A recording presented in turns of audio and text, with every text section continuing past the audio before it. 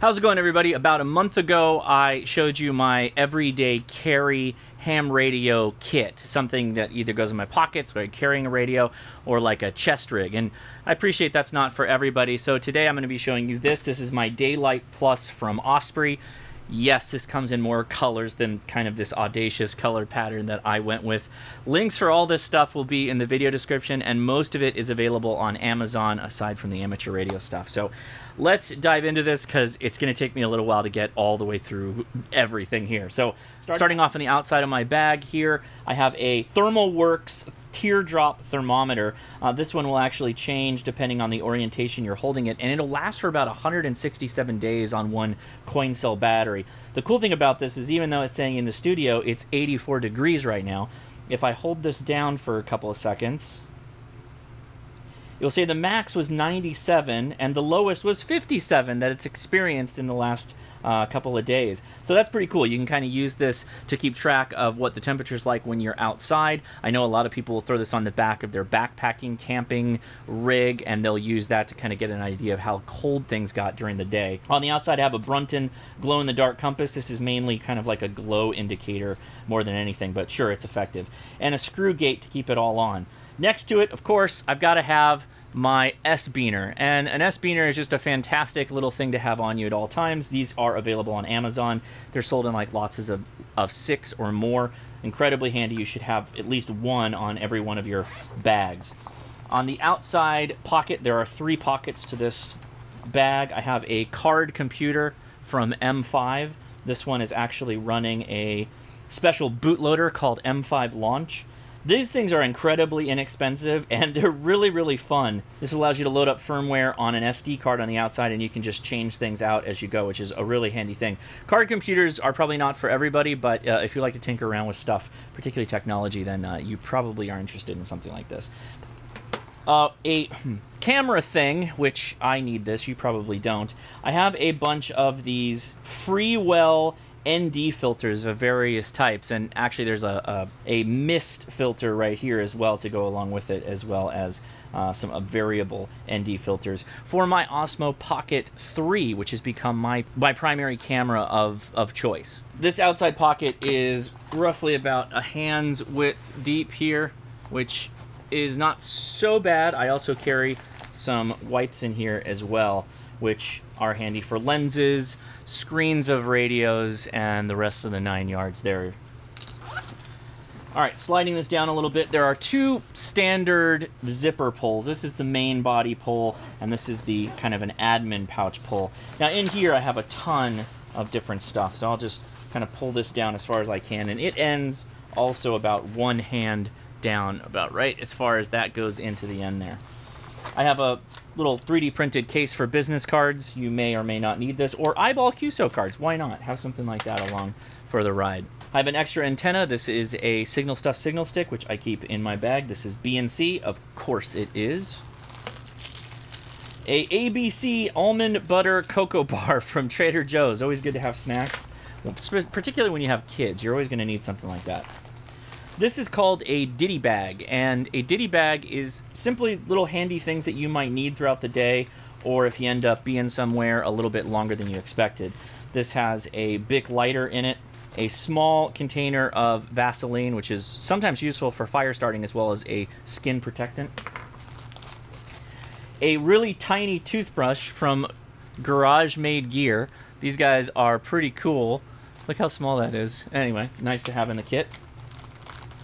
These are chewable toothpaste. I sometimes like to brush my teeth after meals, and sometimes I'm eating on the road if I'm doing a Parks on the Air, so it's nice to have a bit of freshness there. And then the remainder, oh buddy, sometimes I eat food that when I wake up in the morning, I have a bit of indigestion and also a bit of pain from my from maybe my ham radio hiking the day before. So I always carry Alka-Seltzers. These are nice too because my kids generally don't like swallowing pills. They're kind of that age that they're not really into swallowing pills, so I like to keep Alka-Seltzer on me. I have a BOGO tie. These are also very useful when I'm not using tomato wire, but that's usually the option that I look for the most is tomato wire. Here is a simple Wilderness Protocol Simplex Frequencies card. Breaks down what the Wilderness protocol is, and then a handy checklist of items. I can go through here and check them off as I find them, or at least do it in my head, and I can have a clear understanding that I have at least the bare minimum for what I might be doing for Parks on the Air or Summits on the Air or whatever. So good thing to keep an eye on. Now this is a frivolous item, but something that I think is pretty cool. It's likely overkill for most people, but some of you may like to keep some magnification on you, and this is a Pentax FB10 pocket binocular, and they're quite cool. So you adjust this out for focus, and yeah, these are pretty fun actually. Not the most magnification, and yeah, you just adjust them for your eyes by sliding them in and out. But they're pretty cool. These are 10-18, and they are made in Japan. They are pretty rare now. In fact, I got these off of eBay quite a while ago, and I actually need to open them up because they don't close all the way like they should. That should be totally seamless there. But anyway, a cool thing to have in your kit, but probably definitely overkill. You can find probably better binoculars, slightly a little bit bigger than this, that might fit the bill for you. All right, next to that is a Buddy. These are adapters for USB-C. So this is a USB-C jumper on the outside, and you pull this out, and you add these bits to it. So you get a USB-A, a USB micro, a Lightning, or you can plug it in here, and it is a TF card reader, as well as being a place to hold TF cards or SSD cards. And that's nice to have on you as well. So that's something that's kind of cool. It's a little big for what it is, but it's telescoping down, or it slides into itself, which makes it a little bit more packable, which I find to be pretty useful. And if you don't have a card reader on your laptop for some reason, or you need to just copy stuff over, that works great for card reading videos or anything you've done during the day. Next to that, a very important item, my Anker 10,000 milliamp hour, or power delivery, I always forget, battery. This has a USB-C and a USB-A, and I always like to keep the tether on it. I can run my amateur radios off of these, and I have actually done a video on that, at least for QRP. It works great. Now to go along with that, I have this little Tom Bin handy pouch with a clip on it. So if you open this guy up, I have my Tuftelin power delivery out, USB-C out, and it'll take a 12 volt in. So this is a converter for 12 volt power down to the correct amps for USB-C, so you won't blow up your electronics. And I have the reverse of that too, which is what's really, really handy for amateur radio. This will take in USB-C charge bank, and it'll bump it up to 12 volts for running a QRP radio, which is exactly what I do with it. And I have done, and it works great. And considering how small this is, it's an absolute winner. So check out Tuftelin. I will post the link in the description for that. And of course, a USB-C cable with removable USB-A head. And yes, my BB link for doing packet radio on my iPhone. This is just for the iPhone. It is not something that's needed for you Android users. If you have a D75 or D74, you can just go ahead and skip this and just go natively, which is a lot nicer. But anyway, I keep this with me to make sure I'm never without the capability of trying to connect to a WinLink node. There's a tether on this backpack, and this is totally overkill, but still kind of cool. Some of you may find this interesting. This is actually a little handcuff key. You know, you and the missus. No, I shouldn't go any further than that. But let's say for some reason you find yourself handcuffed and you don't know why, and you need to get loose. Well, they make little handcuff keys, and I threw this on there. It was a novelty that I got not too long ago, and I figured, what the heck, we'll leave it on there. Why would I need that? I don't know, but hey, it's nice to be prepared, and it weighs almost nothing. All right, flipping that closed, I will note that there is kind of a garment storage here on this backpack. If you unclip the sides here and here, there is a pocket on the top, or at least a front-loading pocket that you can throw in a sweater or jacket, and then you can cinch it down. To be honest, I find this is pretty overkill, and this would be the least happy I am about this bag, is that it's there, because it actually gets in the way of the zippers. Once you clip this into place, which you'll see, the zippers can't pass by without you going in here or pulling this down or whatever. So it's not actually that great. In fact, that's the only thing about this backpack I'm not really in love with. Since we're talking about the backpack, let me note something that's really, really nice for an EDC bag like this is that these pockets go all the way down here on the outside. So let me grab my Owala bottle. And yeah, I can take my Owala and shove it all the way down in there. And it's pretty nicely secured. And if I want to, I could clip my clip on top of that or feed it through the handle, and it's really not going anywhere. Now, this is being impeded a little bit by some of the PAX stuff that's inside the main body, but you can sometimes get it even deeper than that, depending on how you pack your bag. Before we get into the main compartment, I will wrap up the bag talk anyway by talking about the back. This has an airscape backing, which raises up and provides vents on your back when you're walking, and I find that I'm a lot less sweaty as I'm hiking around when I have this on. There is a chest strap that has a whistle on the clip, and I've added a Gossamer Gear large cell phone accessory pouch to the side, which I have a USB-C to USB-C cable for charging if I need to. And inside is where my D75 lives with its signal stick. So yeah, I have a backup antenna as well if I need it, or I can just use that on something else. And the D75 is the radio that rolls with me because it's got USB-C, so I can just keep this charged while I'm on the go. These are really, really good for cameras too. They actually have a smaller sized one, which I put my Ricoh GR camera in. It's about 3/4 the size of this, and it's perfectly fit for that GR camera, which is nice because I really do like to use a good camera for stills if I can when I'm out in the field. The main pouch, let's go ahead and open this guy up. Again, I've got to slide my zippers through here. Okay, we're good.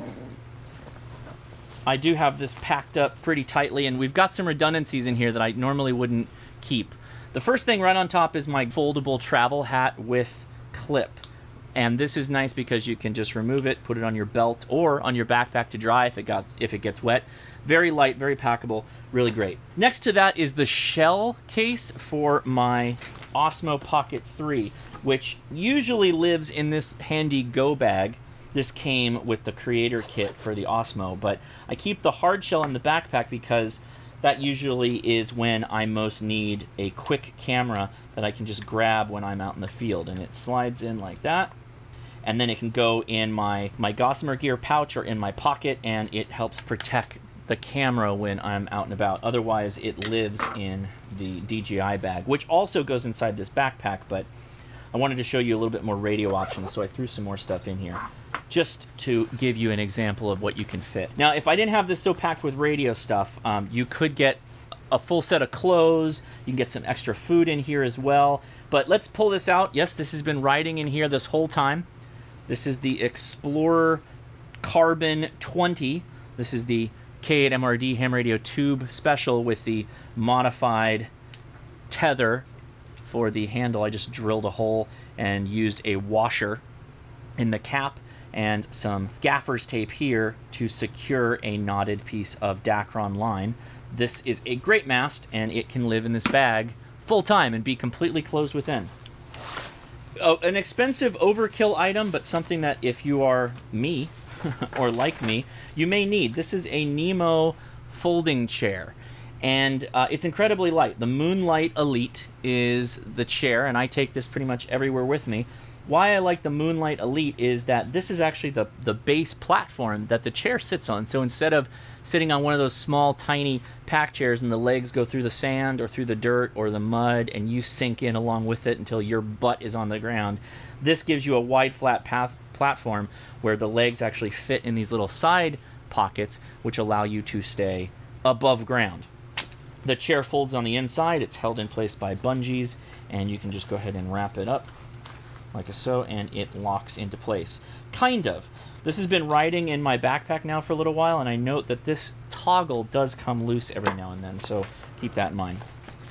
In the back is a hydration pouch with a clip that will hold your hydration pouch up if you need to do that. This is and then there is a pass-through in the back here to allow you to feed the straw through. In that spot, though, I am holding my Gateway Jankopotamus Mark II. This is a GWTN 116-3BK. This is basically the same laptop as the Maestro Evolve 3, but for some reason it just performs better. I don't know how to explain it other than, oh, it looks like I'm missing a screw too right there. Interesting. The keyboard is nicer. It doesn't have this plastic flexy bit like the Maestro does. It's just a better laptop for what I do most of the time. And I don't really know why I feel that way, because I think that's totally biased by, I don't know, maybe HP. My background in HP, I've generally not had a horrible time with them, like I've had horrible times with Dell, but you get the idea. In the laptop pocket as well, I have the Smiley 1/2 wave vertical 2-meter antenna. This is a great antenna if you are going to be running 2 meters, 2-meter simplex, going out, possibly doing a Summits on the Air from a summit. This antenna is the one I always keep in a backpack that I can switch to when I get to the summit, and it makes it really nice and really portable. Don't leave this on your radio, though. You will likely break your radio. Next item is a Tom Bin cubelet, tiny cubelet with a little tether on the side. Inside here is a whole number of things, but a GPS dongle for receiving GPS, which is really nice for timekeeping. My laptop is set up with a GPS application, which will allow you to get time without much problem. A death cable, a coaxial DC to coaxial DC cable, a USB-A to USB-B, and an adapter for USB-C for connecting my QRP Labs QDX digital transceiver. This is an FT8 or JSA call only radio, and its little battery buddy is riding on top. And I can take this into the field and I can do FT8 and JSA call things for hours and hours and hours and not have any problem if I'm using an antenna such as the K6 ARK portable antenna, which works great for just about everything I would need to do as far as digital is concerned. If you want to do single sideband or CW, then this is not the setup for you. You need to go with something a little bit different. I keep a cat tourniquet also in my bag next to my first aid kit, and yeah, it's loose right now. I don't have a dedicated trauma pouch, but that's something that I will likely be picking up that can affix to the side of the bag somewhere, so this is quick to grab. And yes, it's pre-set up for going around a leg about the size of mine, if I were to need it, which, you know, you hope you don't do, but you prepare for the worst. Next, radio, and by the way, the whole thought here is that you could pick one of these things and carry it with you. Have your VHF, UHF, and then maybe have an HF option. So what I've been carrying, because a lot of this is just me time radio, this is when I'm out with the family and we might be doing a special event, or we're going to a soccer game, or we went to the 4th of July city event. I had this backpack and this radio with me, and I was trying to do some CW while bands were playing in the background for the 4th of July event. And I tried to chase a couple of POTAs. Tried is the optimal word, but we still had fun regardless. I do have a couple of Tuftelin items that I am testing. This is the flat table mount for the KH1, and this is the 45-degree angle antenna mount for the KH1. And those can just live right in there. If you'd like to know more about the Elecraft KH1, take a look in the video description for my videos where we went through some of its features and uses live here on YouTube. I have a remove before soda flag that lives with the KH1, and in the upper zippered pouch we have some earbuds and then an assortment of keys. I've been blessed to be able to pick up a couple of keys that I'm also playing around with as kind of an experiment. So I've got the K6 ARK touch key, I have the stock or a stock upgraded Elecraft key, and then I have the N6 ARA tiny paddle, which you can see there, which these all work great with the KH1, and I've been playing with them to figure out which one I like most. And they're all unique enough that I think they probably deserve a little bit of time on this channel. Of course, I'm not the best CW operator, but I certainly can figure out what I like and what I don't like. With that said, they've all been pretty good, so it's really going to come down to personal feel. I like to carry a stuff sack of some kind. This is another Tom Bin item. Stuff sacks are fun because you can throw dirty clothes. You know, you got kids, maybe they get muddy, or maybe they are just wet clothes. Maybe it's something that you just want to put in a bag and keep it sequestered from the rest of your stuff, but you don't really want to get rid of it. So you can throw it in the stuff sack, and then on the outside you can tether it with your S-clip or your screw-down clip, or just clip it to the side with the clips here. There's a myriad uses for a stuff sack. Sometimes I'll carry a foldable tote bag as well, and those have been really helpful. One of the last items that usually lives in the bottom here is a buff, and this is just a big merino wool tube that you can put around your neck, over your head, over your eyes, which is what I usually do when I'm sleeping. I'll throw one of these over my eyes, and that gives me some sanity when I'm trying to get some shut-eye and I'm in an area where it's either really bright because it's a full moon, or I want to sleep in later than sunrise and my tent isn't that dark inside of it. I'll use the buff for this. Now usually this rides at the top, but while I was packing this bag or repacking it, it sunk to the bottom. This is my Refuge Medical Training Personal First Aid Kit, and if you'd like to see more on this, you can check out the video that I did with K6ARK and W6 RIP out at Thomas Mountain, where we went through not only the portable first aid kit, but also their base station first aid kit. And I gotta say, I have used this thing quite a few times for splinter removals for kids. Not my kids, although I've used it for my kids as well. A kid got his eye gashed at a pool party, and this came out and was able to help out, at least to stop the bleeding and, you know, kind of get some assistance going before the kid could go to the hospital or the doctor or urgent care and get stitched up or whatever they did. I don't know. Again, not my kid. Anyway, that Refuge Medical, link will be in the description for everything, so you can check this out. I think there's, yeah, 2 more items before we wrap up. A Dave's Killer Bread Trail Mix Crumble and a Matador blanket. And this is particularly a ground cover, which is kind of nice when you're out in the field. You can throw this on the ground and get up off the dirt for a little while and then fold it back up and then maybe put it in your stuff sack until you can wash it or clean it. Now, overall, this Osprey bag is probably one of the better ones that I've picked up and carried. Before that, I had a Patagonia, which didn't have water bottle pockets, but it had the straps that I liked for carrying all day. This is the perfect size that fits my back about perfect, you know, top to bottom, doesn't go below my hip line or anything like that for a day pack. And the straps are not nearly as padded, but there are this airscape material which makes them like really fast to dry, and they breathe really well. So it's worked out really well for about the 4 hours of carrying that I've had to do when using this pack, and it's been fine for that. The big pockets on the side that are elastic are really, really helpful, and everything about it has been good except for this middle flappy pocket bit.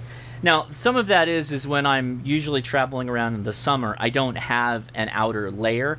I will have it packed inside the bag, or I won't need like a rain jacket.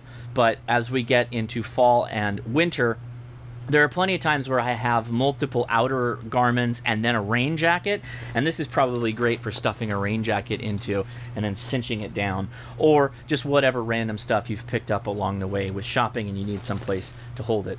Most likely my kids and their jacket when they get too hot and they need dad to carry it. Now, something that you can carry as well is this low pro case that I found out about from Adam, K6ARK.